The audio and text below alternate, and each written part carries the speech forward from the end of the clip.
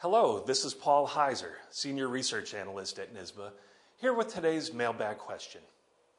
I heard that state school aid is now limited to personal income growth. What does this mean exactly?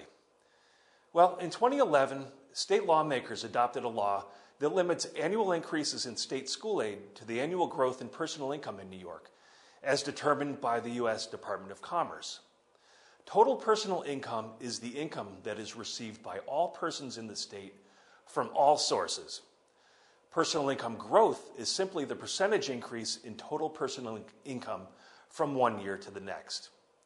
New York's law establishes a personal income growth index to which school aid increases are tied.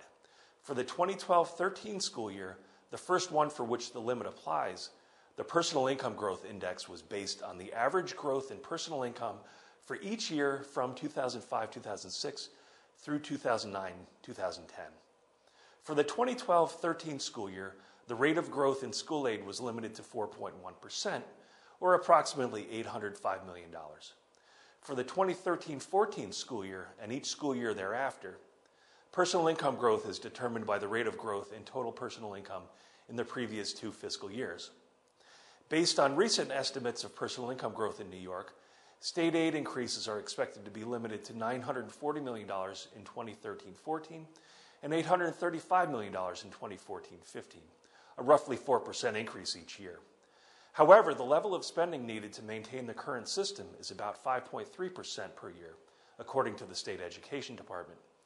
In addition, last year a gap elimination adjustment was made a permanent part of the state aid allocations, further limiting the growth in formula-driven aids and largely offsetting the state aid increases provided under the Personal Income Growth Index. These 2 factors will make it increasingly difficult for schools to provide a sound, basic education for their students, making mandate relief initiatives an even greater imperative. Thank you for watching this episode of the NYSSBA Mailbag. Remember to send your questions to mailbag@nyssba.org.